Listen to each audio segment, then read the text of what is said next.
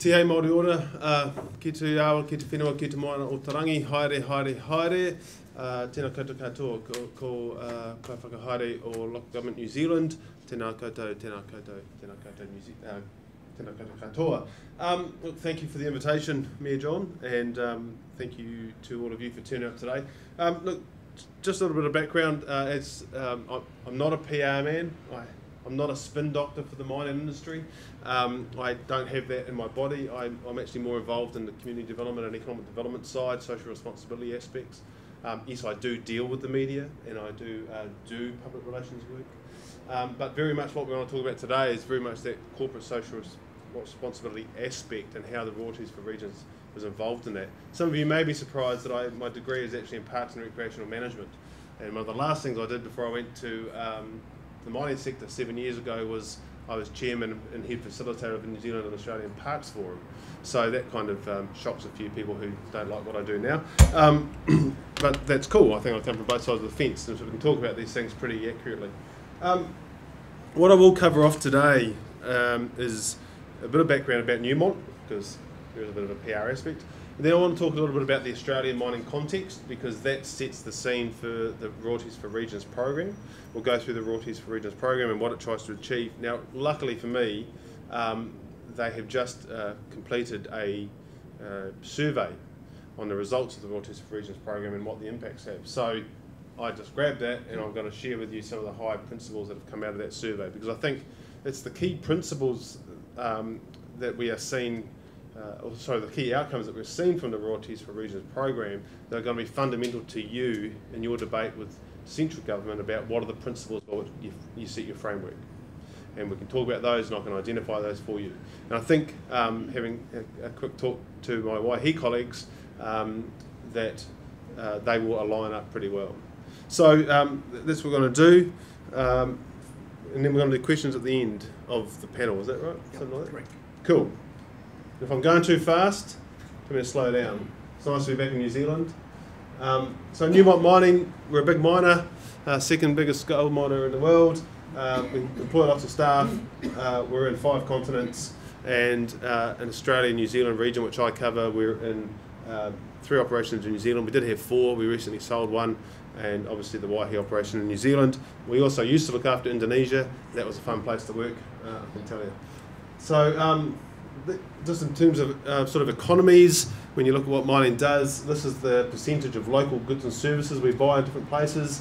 Ghana's a really interesting one because of the lack of service and infrastructure. We only purchase 6% of our goods and services from Ghana, but interestingly enough, one mine makes up 2% of their GDP.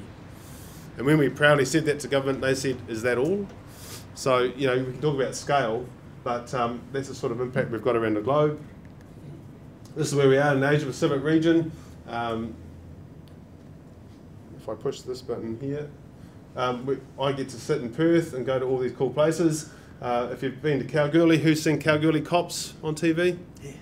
It's not like that at all, right? Well, most places are like that on a Friday, Saturday night, but Kalgoorlie has that element, but it's not like that all the time.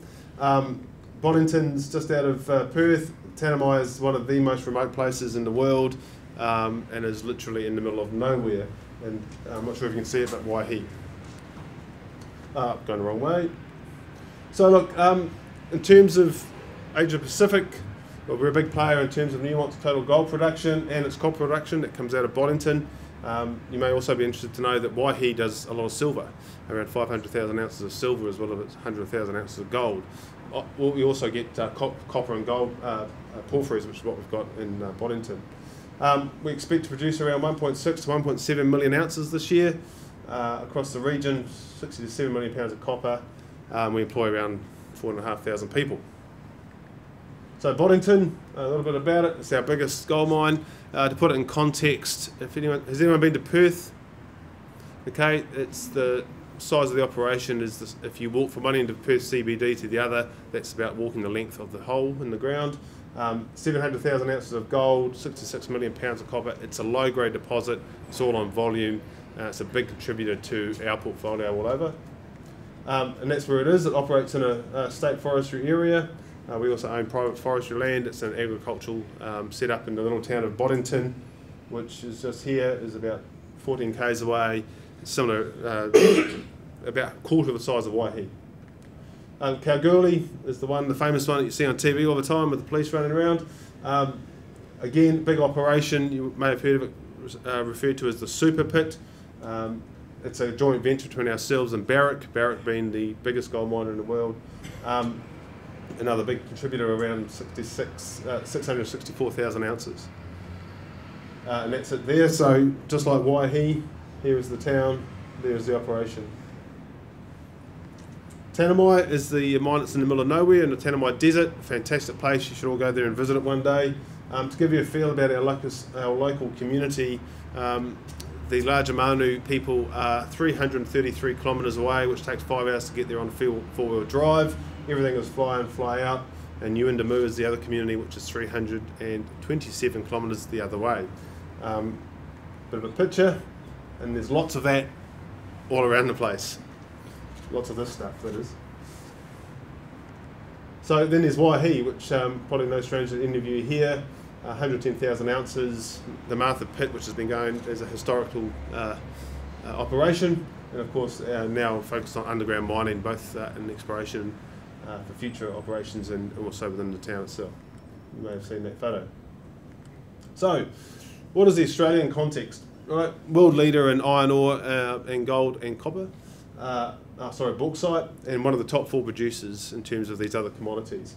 So mining is a big part of what we do in Australia. It's a big part of the economy. Clearly in the last decade we've had year-on-year growth in demand, largely driven by China and India, particularly for gold.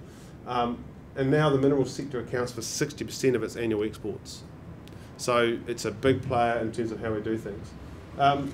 In terms of what the value of that, it's now approximately $130 billion in terms of exports, and that's up from 40 billion just a decade earlier. Now that's a combination of production increases, the number of new mines and operations, but also rising commodity prices.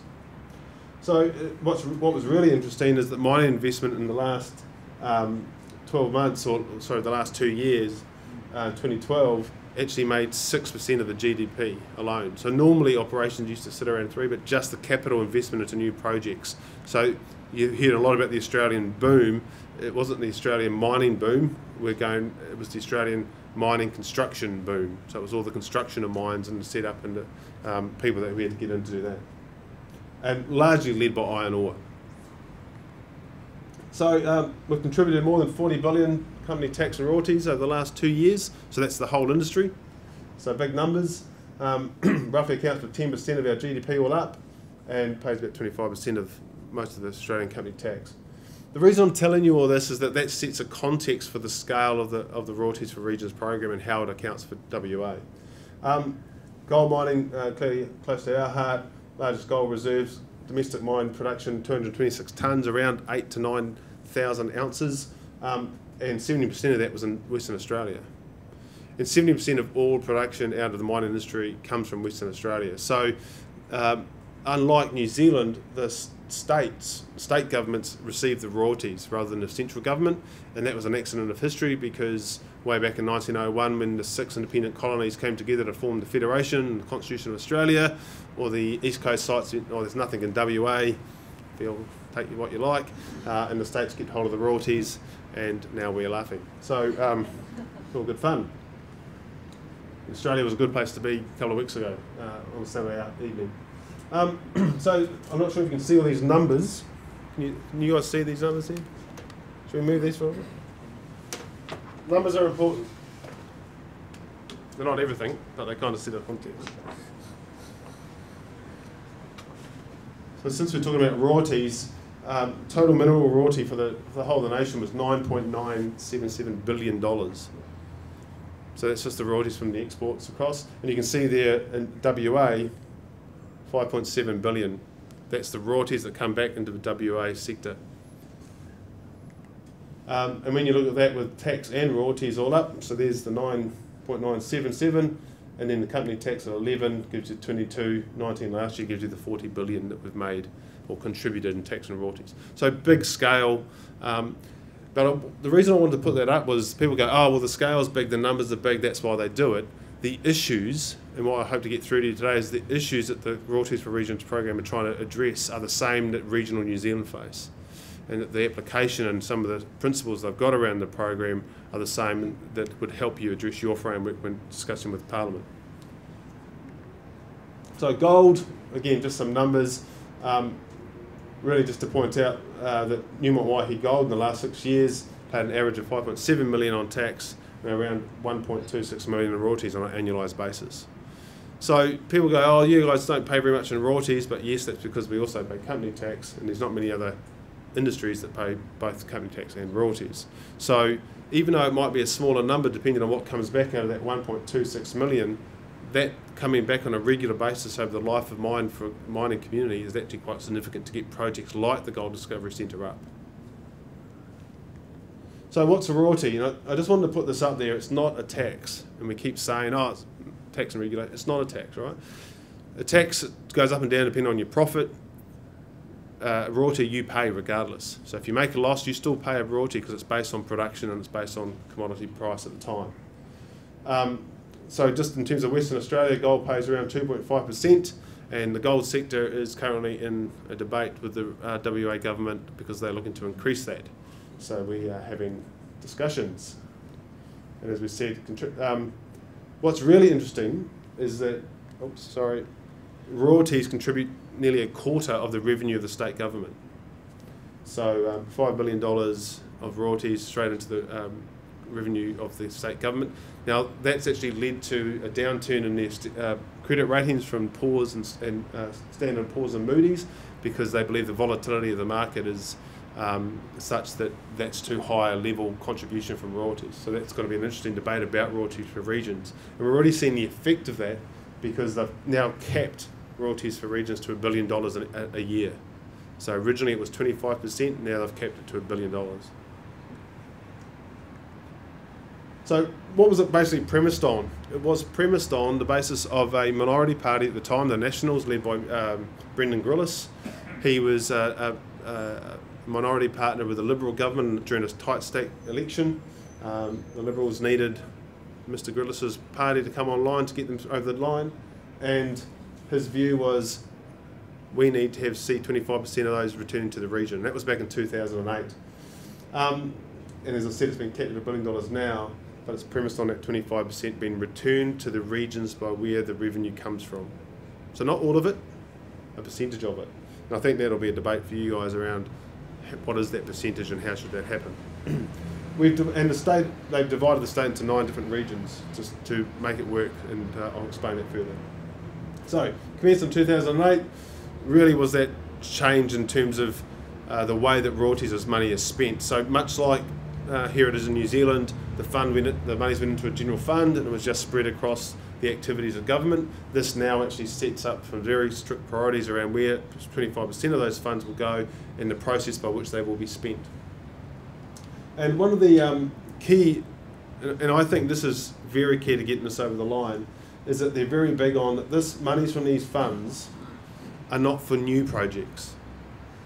They're not to recreate something from state government that the local government can't do. It's not to duplicate or come up with some ideas because there's some money to spend.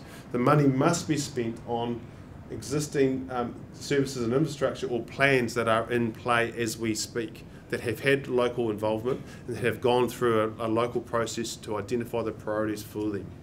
And that's key. And that this line here, supplement, not supplant. So if I give you an example about that, if we talk about the Gold Discovery Centre at Waihi, that was first being designed when I was working at Waihi in 2008 and had been talked about long back as 2006. It's opening in 2014. Had a portion of these royalties from Waihi been going back to that on an annualised basis, maybe we could have done that in a period of, say, 2011 or 2012 and had it up and running already. Because one thing we don't do is we don't count the cost of delays. And you as local government will know about delays, and we also know the cost of not being able to reach and plan for capacity in advance. So retrofitting is always more expensive than planning and putting in first places, and that's what Royalties for Regions is doing for these communities. So there's 3 different areas of expenditure, or 3 funds. The Regional Infrastructure and Headworks Fund, Local Government Infrastructure and Capacity, and Access to Community and Government Services. Those are the 3 funds in 3 areas. So just to show you when this was implemented, that red line shows 2008. you can see the huge increase in royalties that happened over that time, and that was really the instigator for the National Party to say, hang on, we need to see some of this coming back to the regions. So clearly this is now the framework by which the region for royalties is set up. And I think that these, when I look across New Zealand, my experiences in New Zealand and having lived here and only been an expat for the last 4 years, is that this is pretty much regional communities in New Zealand. So whilst the scale may be different, the scope may be different, the distances between communities may be larger, these I think will all fit and signal something to you. And the central principles, strategic projects in the regional WA are priority. So when I talk about the individual funds, you'll see that. Local decision making in regional areas is fundamental. And that goes back to the concept of local ownership, local identification of priorities, alignment with central government funds or state government priorities as well. State government does the administration in the process. As I said, it's about alignment, not reinvention. It adds value, it increases capacity, it brings forward, and it helps the local identified priorities get up off the ground. Now, you have that in play already.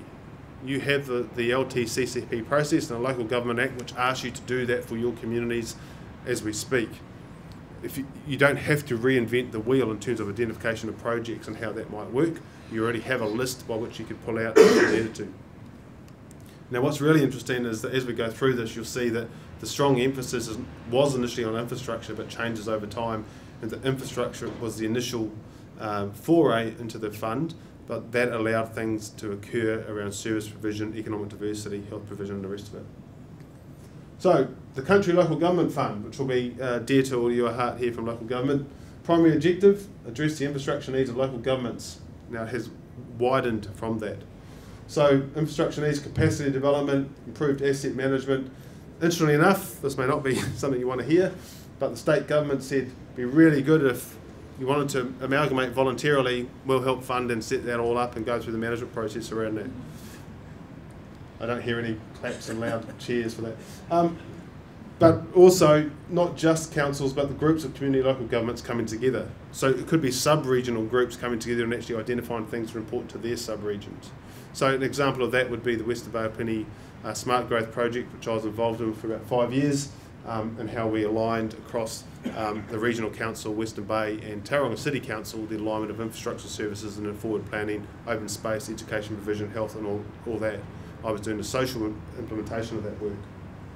So some of the projects, public housing, and that was a large part of the initial focus, because affordable housing in those communities when mining came along was suddenly went out the roof. The prices went through the roof, so the forward land banking and release of land and the provision of housing and planning and infrastructure to cope. Swimming pool upgrades, which you'll understand if you've been in any of those places in summer. It's the only place to keep cool. Water reuse projects, town revitalisation, all of these things that you do as core parts of your business, captured into your LTCCPs is the work of the Local Government Fund. Regional Community Services Fund. So this really is around the service provision and the people focus. So priority services that show effectiveness, enhancing quality of life, support investment in regional WA and leverage investment for projects that contribute to development of services. Now this has also picked up things like economic development opportunities, so the example of the Gold Discovery Centre in Waihi would be a good example of that. And it's really about, because of the remoteness and the distances between communities and the rationalisation of government services, the inability to recruit and retrain talent to help deliver these projects, this is where this area sits. Very much people focused, very much around retaining youth into communities, helping them with strategic plans, helping with economic diversity, tourism opportunities, those sorts of things. It does include an allocation for a regional grant scheme. So this is the discretionary component. All the other aspects of the fund are not discretionary. They are projects which are put up by 9 regional development commissions, state government agencies and the like, and an independent authority makes recommendations around what projects will be allocated to what fund. So the only discretionary part for the community aspect is this, and that includes anything from age pension fuel card scheme, regional workers incentive scheme, board and away from home allowance, Aboriginal education programs, roving medical provision, drug and alcohol counselling, the whole works. So all the services we expect to be available to us in urban is about how do we get those out into rural Australia. And community resource centres, clearly a key part of that. So the big one is the Regional Infrastructure and Headworks Fund. This is where the majority of the funds are spent. These are the big infrastructure projects by which have priority for WA as a whole. So the good example is the Pilbara Cities Initiative, big growth into places like Karratha, Kanara, Port Hedland, Newmont and the like. So planning, land banking, housing redevelopments, infrastructure upgrades, all of that work that enable those communities to actually function. Again, none of these projects were new. These were all on the local council's list or on the regional state agencies list. It just allowed them to happen at a faster pace, to happen in line with the need or in front of the demand that was coming, and allowed them to be added to a capacity that could cater for that in advance and rather than retrofit, all of which you will understand well. The Ord River Irrigation Expansion Project, which opened up a whole agricultural scene, horticulture scene to that area that hadn't otherwise been there. Regional airport upgrades, which then allowed development of tourism opportunities that hadn't been allowed to before. Port facilities, super cities planning, arterial roading, those are the big ones. And those are the things that align with not just what's good for that region or that community, but also makes sense to the WA state as a whole. Now there's real opportunity there to do the same thing around alignment of central government policy initiatives for regions in New Zealand and the delivery at a local level. How is it administered? By the Department of Regional Development. It works, as I said, with all the development commissions, 9 of them are around the area. They're kind of like your economic development agencies that most of you have at a localised level or the regional level that you have here in New Zealand. Communities are very involved through the local government process, businesses, industry, the whole works. But it's the independent advisory body, the Development Trust, which actually makes the allocations to that. And they have 2 roles. They advise the Minister on the allocations of fund to those projects, but they also allocate on the management of that fund. Because, to put that into context, there has been 3,500 projects, $4.2 billion allocated since the commencement of this, but only 2.6 billion has been expended. So some projects haven't come online yet, and so the fund that sits there obviously is making interest and being invested to that in advance. So, basically what I just said. In the first years of the royalties program, the first expenditure was $119 million. Within 5 years it's now 2.6 billion, and a further 2 billion allocated but not expended. So that's the 4.2 over 3,500 individual projects. And they range from everything from the massive Ord River irrigation projects, regional airport upgrades, Pilbara Cities Initiative, right through to delivery of education, retainment of Aboriginal communities, right through to Meals for Real services and local Karratha Community Centre. So they really range across that. So some of the areas, these are the 9 regions. Interesting enough, one of the questions we had today was, does the proportion of money spent in the regions account for the amount of production that comes out of that region? And the answer is no. That's why they have that independent authority to make decisions about best need, best fit for strategic priorities, best fit for economic and social development. So it's taken out of the hands of the Commission and placed with that independent authority. And whilst there's a lot of money in the Pilbara, because that's where the iron ore comes from, the wheat belt in southwest where we operate is also quite significant in their projects. And the Kimberley, obviously another big iron ore area. And in terms of what sort of projects, really interesting, housing has been the biggest provider. Now, again, that's on a downward trend because the initial need for infrastructure around communities was at housing level to cater for affordable housing abilities, cater for workforce development, to actually cater to bring people into work at government services and provision of those communities. But if you look, you'll also see health's quite high at 12%, community at 13%. So when you look at the infrastructure components, they're not large in and of themselves when they're broken down. So some numbers around that. You can read that. but again across those areas of agriculture, health, community support services.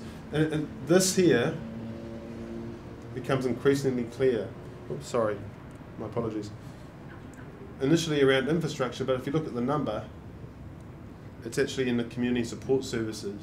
When you add sports and recreation to that, education, health, these are all service provision, not necessarily infrastructure. The infrastructure is there, and it has been the initial part of that, but once the infrastructure is in place, that is the platform to then go on and deliver the services to build resilience in those communities. And particularly for mining communities, what they are most worried about is that when you take out, for example, 26% of the GDP of a town when a mine closes, what's left behind? This is a forward investment ensuring that what's left behind is actually enabling it to be resilient and cope with that level of change. And what we've seen, particularly with the downturn in commodity prices, and I think all of you have got mining operations, is that once you have a downturn in commodity prices, it can happen overnight, happen in a very short space of time, and affects your employment numbers, your production levels, the royalties that return your income. Now, how do you set up a community to be resilient to that and deal with those changes? So here are the survey outcomes. I'm racing through this, but that's cool. You'll be able to ask lots of questions. So communities are expected to benefit from the projects. That was one of the key identifiable principles. It's aimed at sustainability.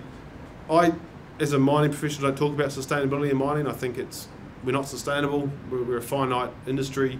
Once the resource is gone, we move on, but we can leave behind a resilient community. And I think that's the kind of thinking you're starting to see through, and I'll explain that further as we get on.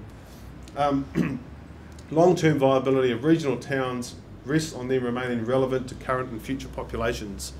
Now that is an absolute challenge for all of you in this room today. So as I said, scale much bigger, dollars much bigger, numbers much bigger, distance much bigger, issues exactly the same. So I would consider that when you look at those bullet points, all of these you are facing in the regions of New Zealand today.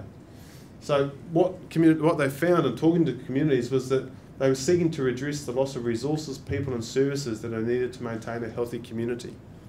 Not because of mining, but because they live in regional and rural Australia.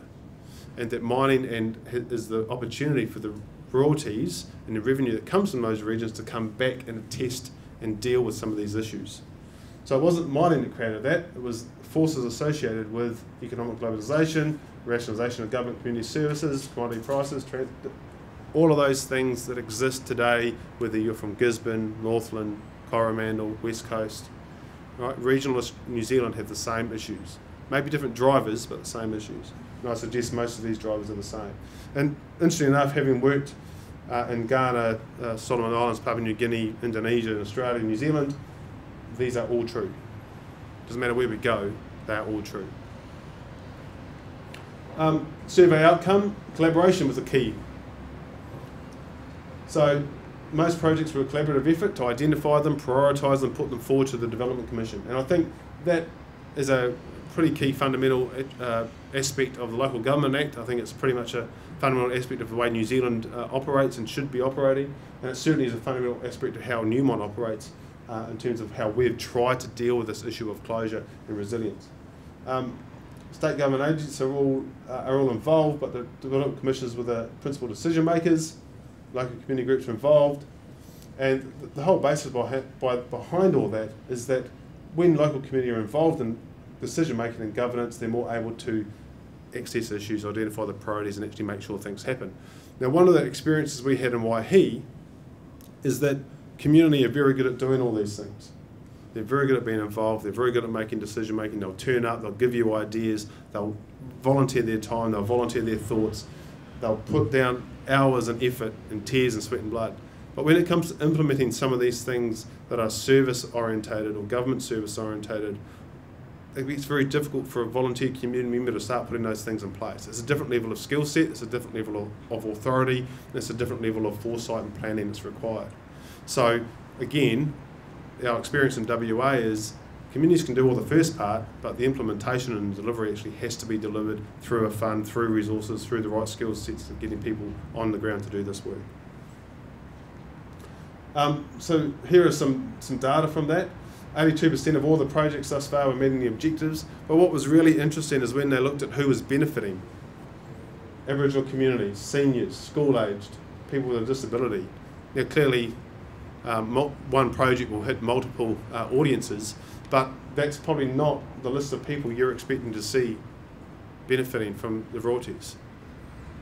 You're probably thinking business organisations, economic development, business people, industry associations, and it's not. And I think that again is a fundamental principle or a fundamental outcome that results from local communities being involved. They did find that investment back into those communities also attracted further investment. So if I give you an example of Boddington, Boddington's a small community, 1,200 people. We want to try and get more people living in Boddington, but our workforce tell us, look, the schooling's not that good. There's only one cafe and the coffee's pretty bad. There's not a hairdresser. I have to travel. So when we start investing in those communities through the Super City Fund, you start to see private investors come in. Now there's 2 cafes. Now there's a change in the schooling and the headmaster and the governance in the school.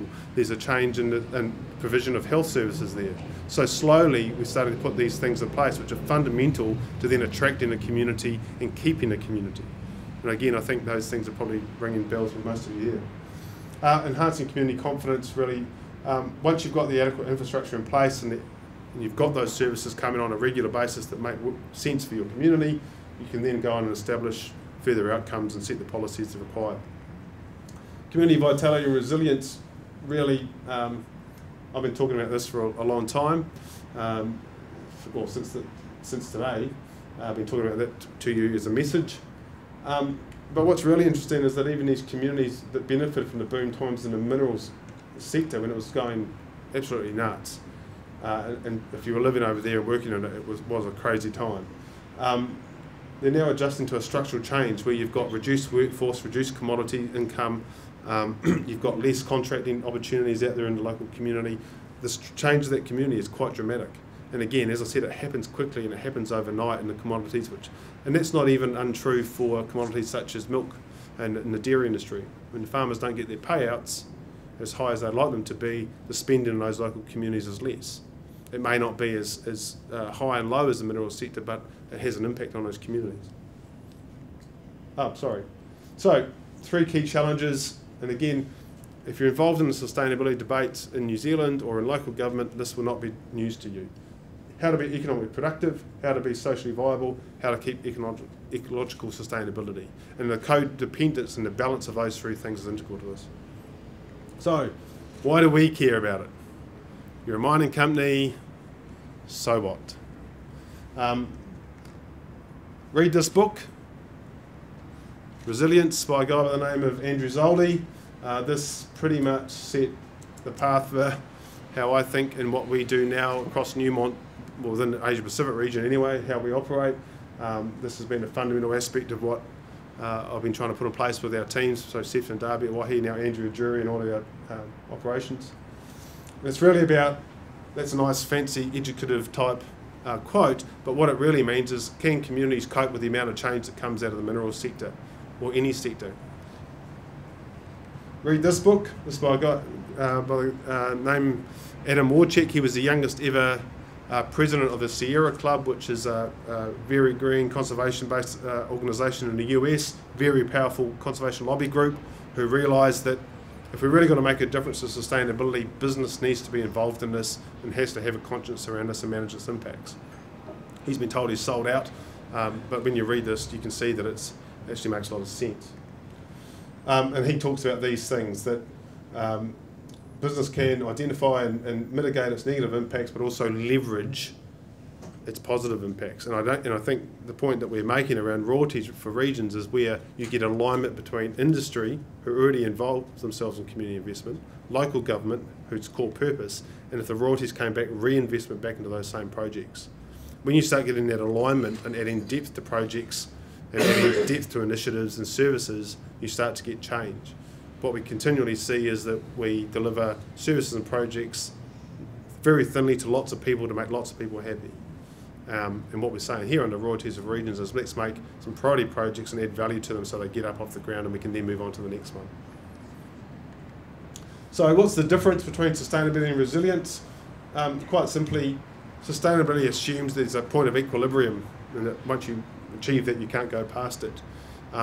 And that's quite a good ideology. I think that's fair. But the problem is it doesn't account for what happens if things change outside of the control that changes that point of equilibrium. How do we deal with that?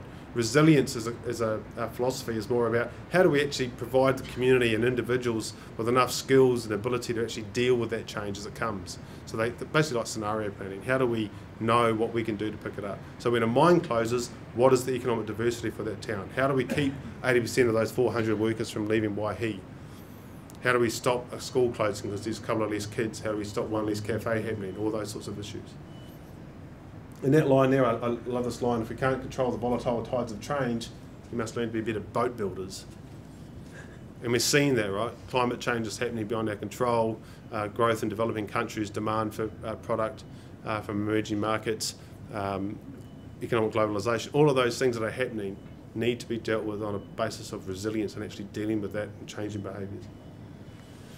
So why is this useful for this discussion?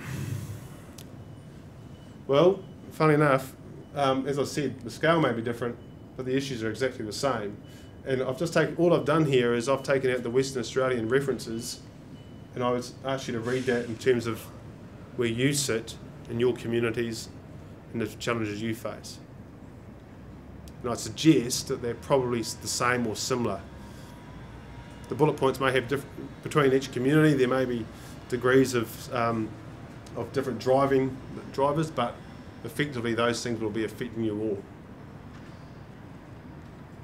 So, relevance to New Zealand, the World Bank research tells us that most communities around the world, most global markets are actually moving to this where affected communities can share directly back from the royalties that come out of that.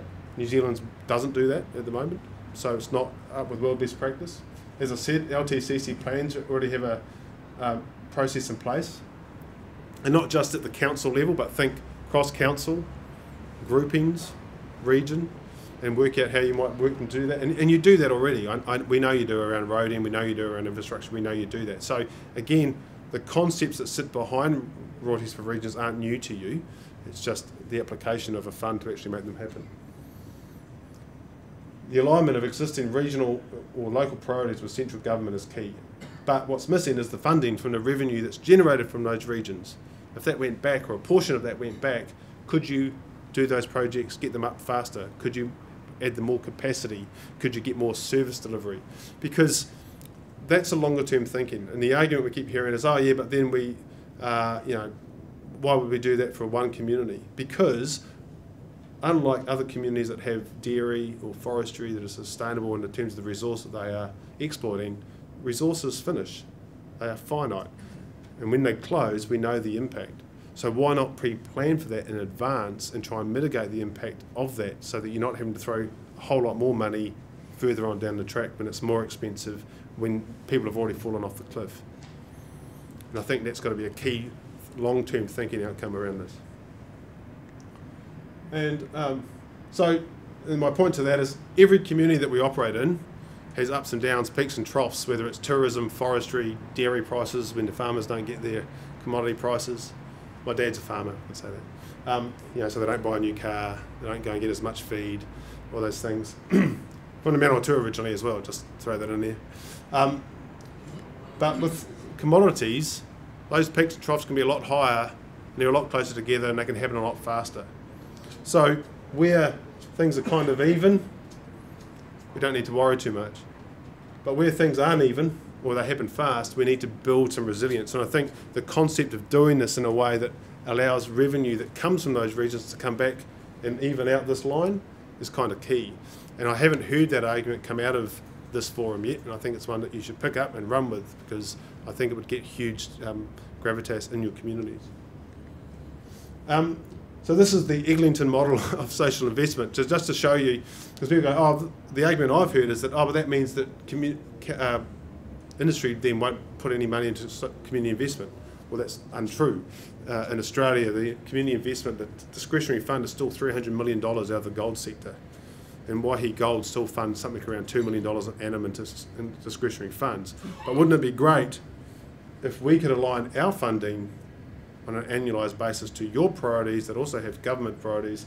And when we start thinking about closure, somewhere along, we're always thinking about building that resilience concept. And whilst initially it may just be a small part of our budget, it suddenly becomes a big part of our focus. That's forward thinking, and that's the model we've been trying to push forward. Now, what's really interesting is that in emerging markets, whether we're in Ghana or Indonesia, this actually is a requirement of their regulatory permit processes. Industry is actually required to do this. So when we think about our environmental impacts on our water, when we do working up in Indonesia, we have to start planning for this in advance. So this is not new to the industry. It's not something that we're all going to blanch at. It's something that we're doing internationally, and we're not doing it here. We are doing it voluntarily in Waihi. I'm not sure how many others are. So here's a framework, my suggested framework, right? Portion of royalties returns, local decision making, opportunity for groups of TLAs to come together, builds on existing plans, supplements, not supplants, recreates or invents, in alignment with federal priorities. Pretty good framework. If you can do that, identify what those projects are and line those three bodies up, and you get some funding back, that'd be kind of useful. Why is it good for us? Well, it contributes to that resilience in advance. It adds value to the work we're already trying to do. Forward preparation for eventual mine closure. Aligns with current discretionary funding that we already put forward, as I said. And look, let's be honest about this, it does assist with the dialogue in New Zealand around mining. And I don't think we should be afraid of that. At the moment, the debate around mining, and I have the scars from 2009.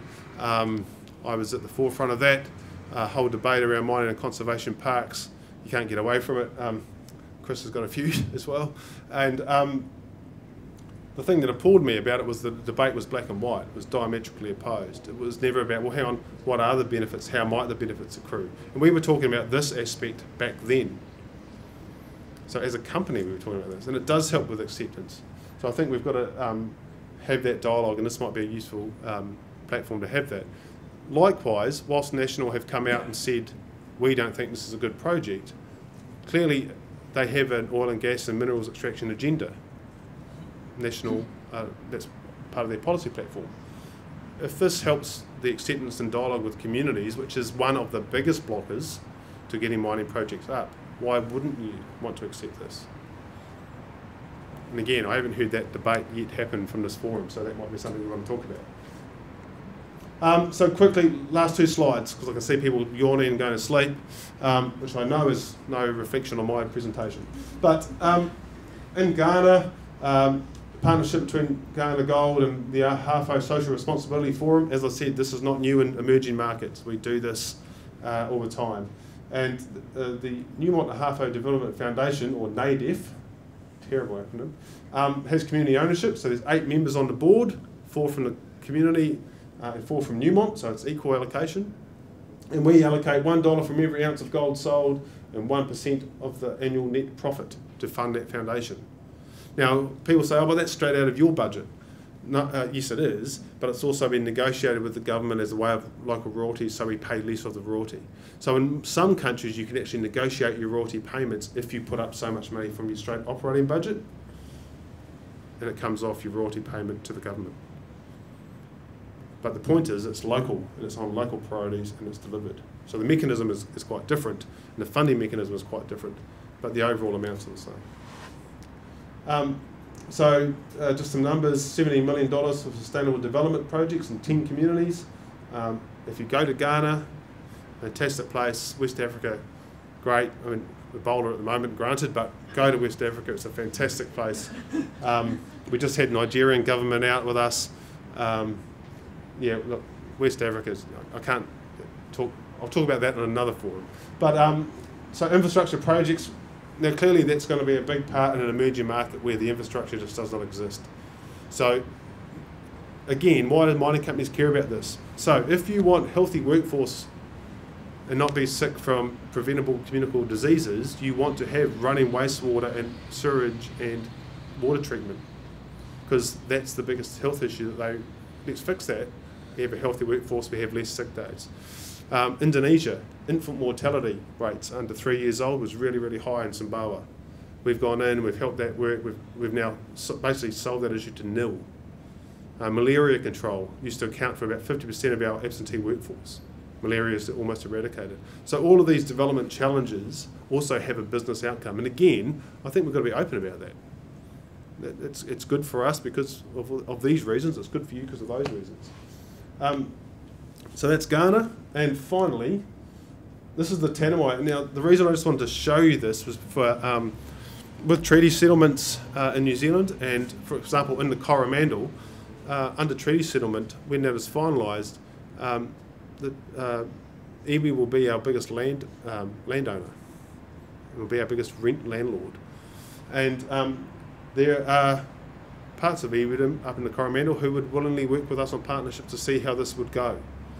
Now, the way this works in WA, and this is going to be really interesting for you all, is that our land that we operate on in the middle of the desert is Aboriginal freehold land. They own it. They have title on it. It has a value to it, and it was part of the initial Lands Act of 1970s, and then through the Mabo Act of 1993.